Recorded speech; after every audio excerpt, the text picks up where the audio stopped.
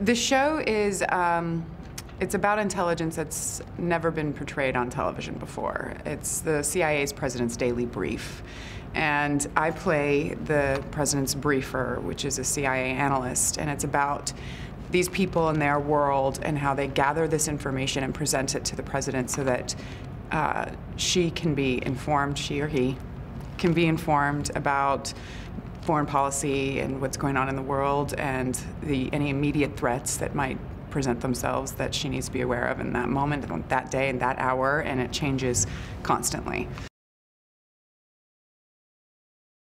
To be the President's Briefer, you have to be the best of the best, and then the best of all of those. And Charleston's job is probably one of the sort of highest stakes, highest pressure jobs in the intelligence community.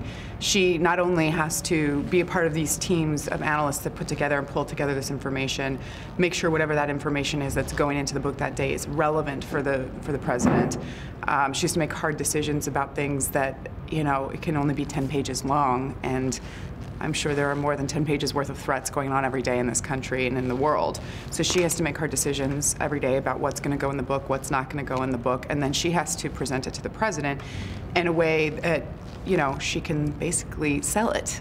They call the President the first customer because that's who this is all done for, and that's their consumer of this. So she has to bring it to the first customer and present it in a way that is digestible and understandable and gives weight to any one issue that is going on or one that's more significant than another, and at times that can influence where the President's focus is. I play Charleston Tucker, and I play the President's Briefer.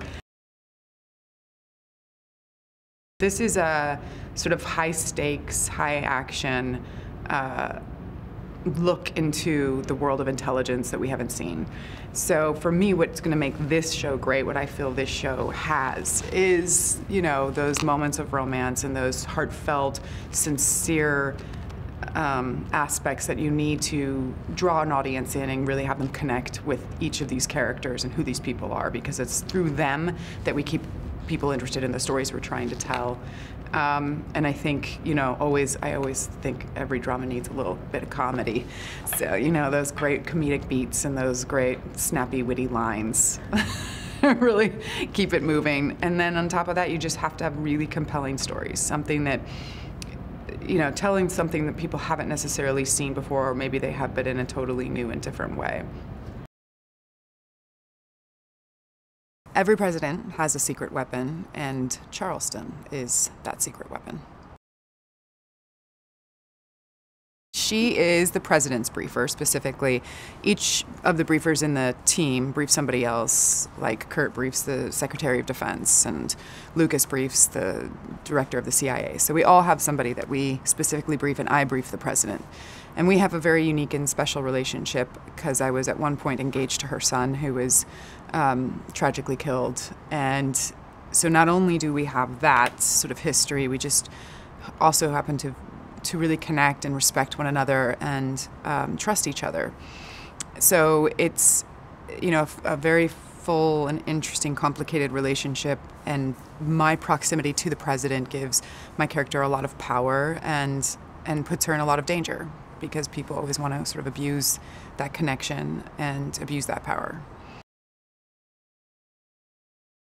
You know, we're trying to keep it as sort of authentic and on point as we can in honor of the CIA and what they do every day and how hard those people work, and for very little glory and recognition. So the PDB is that. The PDB, every day there's something new. There is some new threat, there is some new information, there's some new intel, and these people have to stay so on top of it. So we, you know, that is absolutely a part of the show because that's a part of the world.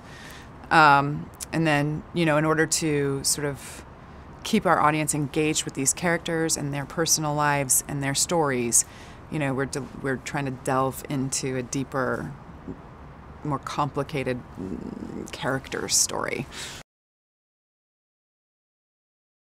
When we start with the PDB in the beginning of every episode, we really like to, we're kind of in the world of whatever that crisis is that day.